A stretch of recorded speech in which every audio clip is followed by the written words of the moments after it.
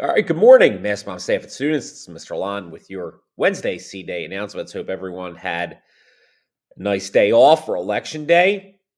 All right, first from Nurse Chris, attention seniors.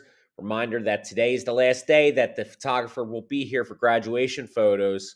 Okay, so let's get on that, seniors. A copy of the schedule is posted in the 12th grade Google Classroom. I know a number of you asked me in the hallway about this. I said, check the Google Classroom. I know for sure it's on there, as well as outside of room 208. See Miss Chris with any questions, upcoming events. This Friday, we have off again for Veterans Day, very important holiday. Tuesday the 16th, students, not a holiday, okay? Don't get it confused. Quarter one grades are due for teachers, but essentially, quarter one grades are closing out. Well, it's not Friday because you're off on Friday, but for students, for getting all materials in so that they can be adequately graded in time for submission on the 16th, we're talking Thursday. We're talking Thursday. All right. The 14th to the 18th is Spirit Week, and the 21st is the big one. This is why it's so important that students get their assignments, assessments, whatever in this week, because all students that are on track to graduate, that means passing the 4 core plus 1 more. We've talked about what that means. Will be invited to the PBIS celebration. It'll be in the gym. There's going to be food. There's going to be music. There's going to be dancing. There's going to be games. There's going to be lots of stuff. All right. And all you got to do, 4 core plus 1 more. And students, as always, number one priority, at Mass Mom, is to keep you safe and healthy so that you can learn. That means reach out to a staff member that you trust if you have concerns or problems, because we are here to support you. Reminder about Yonder checks at the door every single morning. Okay?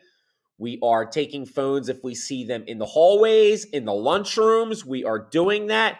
Also, students, there's going to be a surprise next week. A surprise that some of you will be like, oh, this isn't much of a surprise, whatever. And others of you, you're not going to like the surprise. You're just not. Mass Mom, fun and games and other stuff. All right, from Mr. Thomas. Speed tournament update. Glitch in the Matrix. We're going to try to play round 1 tomorrow during advisory. Shout out to Mr. Blocker and 11th grade welders. Rafia Yizer, we already know. Rafia has declared herself the alpha welder. Jatswal Bayron and Nasir Mackey for assembling the Connect 4 trophy. I like that. I need to see it. Soon to be on display. It looks awesome. Mr. Thomas just sprayed a hamster wheel with metallic gold paint that will serve as the foundation for what will also be a fantastic looking speed tournament trophy. Mr. Thomas, do you think it is a better looking trophy than the trophy I won last year? Well, I shared it with Mr. Tate for best ribs. Chef Tim made it. Chef Tim does not have a welding background. Not that I'm aware of. From Ms. Linscomb, students, check your email. The Bomb Quarterly has made a poll for your favorite teacher at Mass Bomb. A 2-question form was sent directly to your email. Your grade and the teacher's name. The results will be posted in the fall edition of the magazine. All right. Random math question number 3 for Mr. Thomas. Okay, when both bars have been screwed all the way, threaded depth T into the junction, the total length of the assembled unit should be no more than 55 inches. Write an inequality using variable T in the following format. Blank is less than or equal to 55. That matches the scenario. Then show how to solve the inequality and explain what the solution means in the context of the scenario. Get a thoroughly correct response to Mr. Thomas on paper or through email, all right, by Friday the 18th for a chance to win free for you Panther Cafe food. Free for you, students, not free for Mr. Thomas. The Gamers Club is meeting today. Mr. Lumumba in 323. You already know. Sustainability Club is meeting today with Miss McLaughlin in 306. Reminder, the Mastbomb Talent Show. We are seeking participants, talented participants. See Miss Linscomb in 617 with any specific questions, or email her at slinscomb@fellasd.org. Reminder about Spirit Week. Okay, you already know the days. All right. Reminder about the pep rally, which will be on November the 18th. We're going to have a number of events going into Thanksgiving week.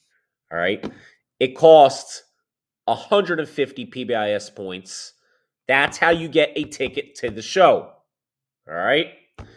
Tickets must be purchased in room 427 during your advisory until the 16th. That means we have another week remaining. The thing that's happening apparently is duct taping me to a wall. Student versus staff volleyball game. All right. Dance competition and more. There is word that another staff member might volunteer to be duct taped to a wall.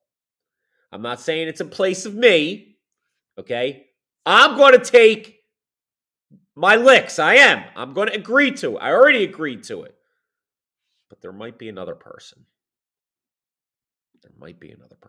Reminder about College Possible and the FAFSA workshop upcoming. That's actually on the 10th. That's tomorrow. Our 4 for 4, our Chromebook repairs, social media, holler at it. The Mastbomb staff and student shout-outs. Double shot from Mr. Lon today, me. I would like to shout out our 9th grade student ambassadors for doing a great job of welcoming guests into our building on Monday. That's one of the reasons that we have ambassadors, to do things like that, to represent our school. Also for the leadership work that they do around our building in the school community, and also the leadership work that they do on themselves. We have a literal class for our student ambassadors. It's a really great thing for us at Mastbomb. And me, Mr. Lon, that's me. I would also like to shout out Tyreek Johnson and Jervin Fuentes for doing some maintenance work on my car. Gentlemen, you did a great job. Thank you very much. Lunch in the Panther Cafe is on me, gentlemen. All right?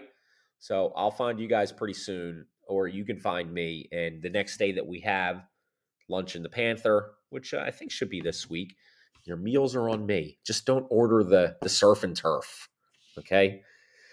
Chef Tim, Chef Allen, please don't make a surf and turf this week, okay? I don't want to have to pay $100 for this. What am I talking about? National days. Today is the big one, okay? It's National Scrapple Day. And this is the big one because this is the definitive Philadelphia food. Not a cheesesteak, because a cheesesteak is made with normal materials. Scrapple is wild, if you really think about it. It's off the hook. What is Scrapple? I love Scrapple. I've probably eaten 2,000 pounds of Scrapple in my life. Okay? That's probably an accurate figure. Scrapple is typically made of hog offal. Sounds great already. Such as the head, heart, liver, and other trimmings, which are boiled with any bones attached, often the entire head, to make a broth. Once cooked, the bones and fat are removed, the meat is reserved, and dry cornmeal is broiled in the broth to make a mush. Or is it a mush? Is it mush or mush? I don't know, okay?